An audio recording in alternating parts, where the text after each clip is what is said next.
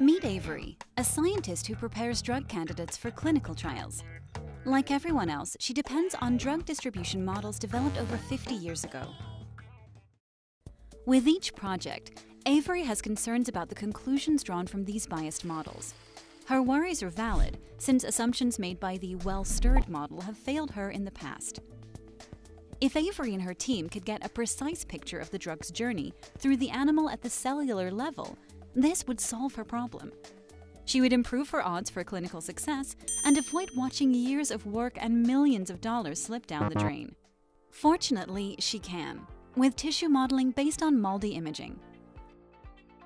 By switching to tissue-based models, Avery's team moves to the next pillar of drug discovery, a label-free technique that maps drugs, metabolites, and endogenous molecules within tissues, all of which has streamlined candidate evaluation at pharma companies worldwide.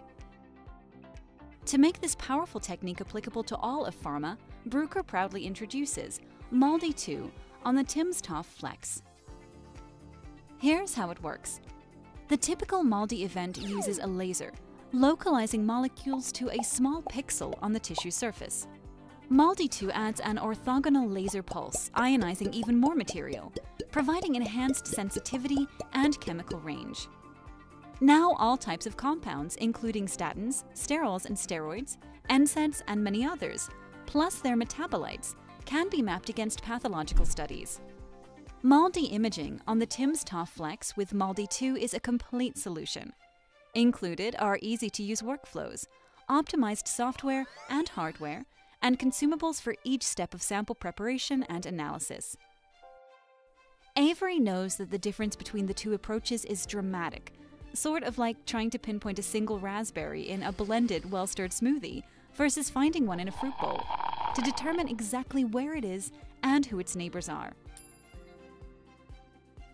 timsTOF Flex tissue imaging with MALDI 2 provides the same advantages, and as a result, Avery's team substantially improves their models of safety and efficacy. Now, Avery's time course studies show causality from a biological perspective, finally adding necessary molecular component context to histopathology and the disease state. With this new pillar, detailed drug location is an integral part of the drug development discussion. Additionally, Avery's group can also map mechanisms and metabolic pathways, showing true PK-PD relationships, which has no parallel in the pharma industry. Easy-to-use MALDI 2 on the timsTOF Flex for molecular imaging is essential for Avery's team and their success. How will you use this groundbreaking technology to advance your work?